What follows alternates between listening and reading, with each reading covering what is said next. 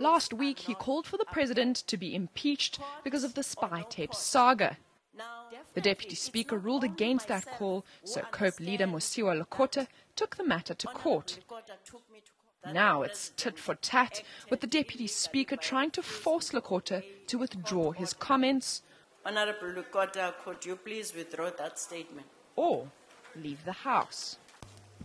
Madam Deputy Speaker, I am not prepared to do this. All of us must be equal before the law. It cannot happen in this way. I'm sorry.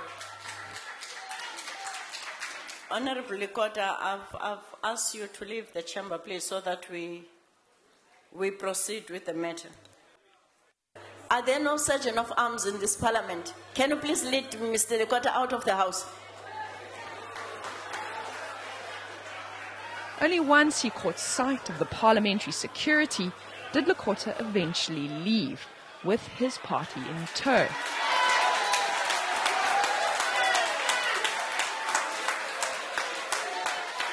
To condemn in the strongest terms the But the actions of DA Honourable wouldn't be Lekota, upstaged, to condemn in the strongest and registering their protest as the ANC chief whip took his time to condemn Lekota's allegations. Africa for his actions, to call on the House to censure. MPs accused him of breaking the rules to protect Zuma. August House.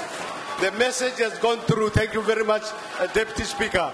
If they read the rules, After a long argument about the parliamentary rulebook, Order, honourable members, can we come back to the business of the day? the House finally moved on to the orders of the day.